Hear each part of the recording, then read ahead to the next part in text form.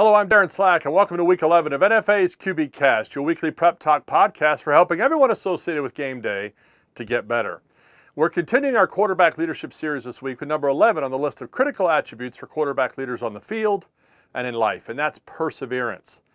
Perseverance is steadfastness in doing something despite difficulty or delay in achieving success.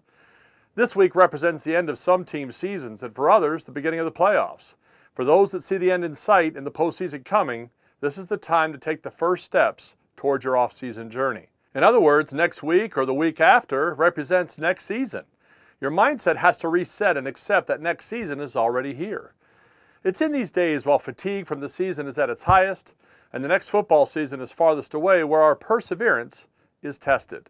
The willingness to remain steadfast in our preparation despite having the dreams of this past season delayed, it requires perseverance. It's not the same as endurance. Endurance is the idea of putting up with something difficult. It speaks of it as something rather to be avoided. Perseverance is a full awareness and acceptance of the inevitable adversity in the pursuit of a dream. It's not defensive in nature. It's an offensive concept of intentionally moving the chains towards a stated goal with the same energy you've always had, despite knowing that difficulty is coming. Perseverance is the leader's main weapon against discouragement, disillusionment, disrespect, and disappointment. The mental and emotional drain of an unfulfilled goal or expectations in any effort is real. Add to that the collective feelings of all those that the leader serves, and it becomes even more challenging if you don't achieve the goal. Perseverance is the antidote to the leader tempted to withdraw or shrink back. It's a willful determination to press on from an inner strength of belief in the mission and an acceptance of the adversity that comes in the process. The quarterback leader must be able to reconcile within himself the failure to achieve and the future hope he pursues while convincing others through his example that it's worth it to keep going.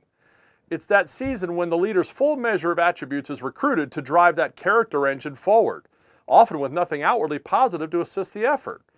The leader must press on in spite of everything appearing to be over or done. That's the question perseverance is answering today. Is it worth it to keep going? So I'd like to offer 3 thoughts this week on persevering as a leader in our pursuit of the dream, especially in the off-season, and leave with you a valuable piece of advice from a noted author. Number 1, the question about it being worth it to go on is never about the it, but rather the who. The leader is always confronted with counting the cost of moving forward after failure or a setback, because there's a huge emotional energy investment required to keep serving and working when there isn't any obvious payoff visible anywhere. You may find the weight room empty, but you know it's empty because you're still there working and others aren't. You may find players still complaining. You must remain positive. You may find your own heart wanting to yield to failure. But the fight within you is evidence that what you're doing for the team still matters. Don't be upset about the struggle. Embrace it as evidence that you care deeply, not just for the championship, but for the players that you're serving. It's infinitely more important to the quarterback leader who he is fighting for rather than what he's fighting for. We want the championship for the team that we care about. There is some motivation to succeed on just the principle and the value of achieving a championship, sure, but the motivation becomes incredibly more worth it when the leader keeps his eye on who he is persevering for, his team, his brothers, his second family. I've spoken a great deal in this series about love and leadership, and perseverance is love, staying steady on course and a leader in the face of real defeat and disappointment. Always remember that the drive to maintain in a leader is most effective when the object of his love is the people he serves, not just the thing that he wants. The pain of the past will subside and it'll give way to a bright future. It's just going to take some time. This is the stuff of legacy and greatness. Yes, stats, victories, and amazing plays are all fun to remember about amazing quarterback leaders. We all tell the stories. But when the discussion of a leader's true greatness comes up, the backdrop of the conversation and the respect held for them will always be the perseverance and determination that they demonstrated while they were leading. There will be stories told about service given, sacrifices made, and strength exhibited. And that's what really matters and why your team and coaches are worth it to persevere for. Number 2, leadership is most valuable in seasons of perseverance, though it's not always appreciated. The greatest value of leadership is in adversity because it's so easy for teammates to lose perspective. Leaders become a fixed point to help teammates stay the course despite not feeling it's worth it to keep going themselves. In many cases, teammates will lean on the faith and courage of good leadership when their own is diminished or even gone. Unfortunately, not everyone will always follow the example set by the leaders. So there will be times in which leaders must overcome the negativity and naysaying of those who've lost heart or even given up on the team around them. Or they'll have to confront the criticisms of those who don't agree with the approach or the performance of the leader because they're either jealous or think there's a better way to get something done. This can happen a lot to young quarterbacks. Leaders must be able to overcome the doubts of others who wonder if the team is going in the right direction because of the quarterback's failure or even because of the coach's failure. The great quarterback leader must separate in all the swirling opinions that come what needs to change from the simple frustration of unmet expectations. If you as a quarterback didn't play well or the team struggled because of your mistakes or there's a lost confidence in your leadership, this all must be confronted in your own heart through perseverance. The only way out of that criticism, doubt, and negativity from others isn't avoiding it. It's going through it with class and keeping your mouth shut, conviction in doing the right things for the right reasons, and compassion for those who are frustrated by the failure. There's a need for quarterback leaders to persevere through the lack of appreciation, blame shifting, and disloyalty. Because it's in these moments when the team decides if the quarterback leader is going to keep his promise to be who he said he would be. This will be a challenging time to overcome, no doubt. But the biggest test of a quarterback leader's perseverance, or any leader for that matter, is actually number 3. Number 3 is self-doubt is the leader's greatest opponent in the quest for perseverance. Vince Lombardi, the great football coach, once said, "The difference between a successful person and others is not a lack of strength, not a lack of knowledge, but rather a lack of determination." And to follow that up, Steve Martin, the legendary comic, once wisely said, "Thankfully, perseverance is a good substitute for talent." Talent has always been a significant aspect of evaluating players and leaders for the next level of whatever someone aspires to. But what evaluators want to really see is the level of determination and perseverance they possess. They know it's inevitable that every leader will be tested by adversity, and the level of perseverance they possess will sustain them, not their talent. This is why it's so important that they see it. Self-doubt, loss of confidence, inability to get over failure has sidelined many a potentially great leader. But the key to overcoming self-doubt is actually something that doesn't make a lot of sense at first. But I promise you, it works.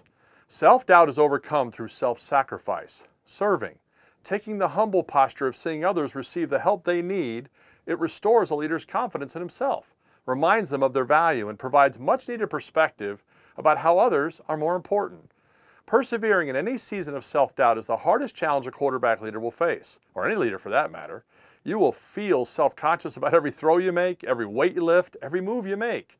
This is why getting your mind and heart focused on serving is so important, to take your mind off of your success or failure and getting it on helping others achieve.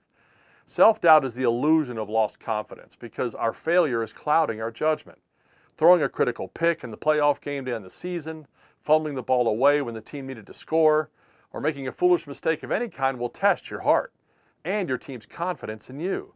But you can get through it by determining to serve your way back through it and persevere. In closing, I want to read a classic Rudyard Kipling piece called If, A Father's Advice to a Son. This could actually represent a coach's advice to a quarterback leader or be advice to anyone aspiring to leadership. Take a moment to pause what you're doing and listen carefully. Capture the wisdom. Think about how you want to be through adversity as a quarterback leader for your team. I cannot improve on these words he penned to explain perseverance. This is epic.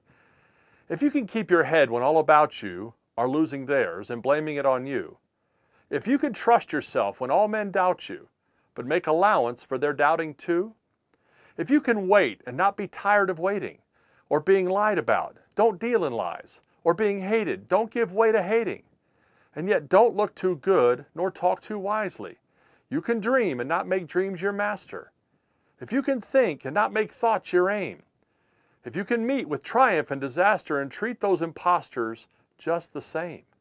If you can bear to hear the truth you've spoken twisted by knaves to make a trap for fools, or watch the things you gave your life to broken, and stoop and build them up with worn-out tools. If you can make one heap of all your winnings and risk it on one turn of pitch and toss, and lose, and start again at your beginnings, and never breathe a word about your loss, if you can force your heart and nerve and sinew to serve your turn long after they're gone, and so hold on when there is nothing in you except the will which says to them, hold on. If you could talk with crowds and keep your virtue, or walk with kings and not lose the common touch. If neither foes nor loving friends can hurt you, if all men count with you, but none too much, if you can fill the unforgiving minute with 60 seconds worth of distance run, yours is the earth and everything that's in it. And, which is more, you'll be a man, my son. Notice the end result. The glory of victory for persevering is being the man you said you would be. That has been the message of our leadership series for this entire season. It's where the great reward of every quarterback leader resides, in being respected for the man and player he was when adversity came calling and perseverance was needed. I hope that inspires you to persevere as leaders on the field. Next week, we'll dive into one more important attribute for quarterback leaders. But this week, let's evaluate how committed we are to persevering for our team, our coaches, and our families. We wish you the best, NFA Nation, in your games this week, and we'll talk to you next week after your win.